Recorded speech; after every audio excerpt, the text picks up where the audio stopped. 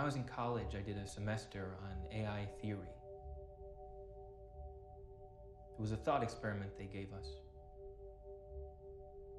It's called Mary in the Black and White Room. Mary's a scientist, and her specialist subject is color. She knows everything there is to know about it.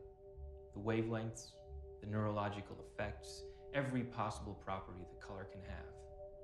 But she lives in a black and white room. She was born there and raised there, and she can only observe the outside world on a black and white monitor. And then one day someone opens the door, and Mary walks out. And she sees a blue sky. And at that moment, she learns something that all her studies couldn't tell her. She learns what it feels like to see color. The thought experiment was to show the students the difference between a computer and a human mind.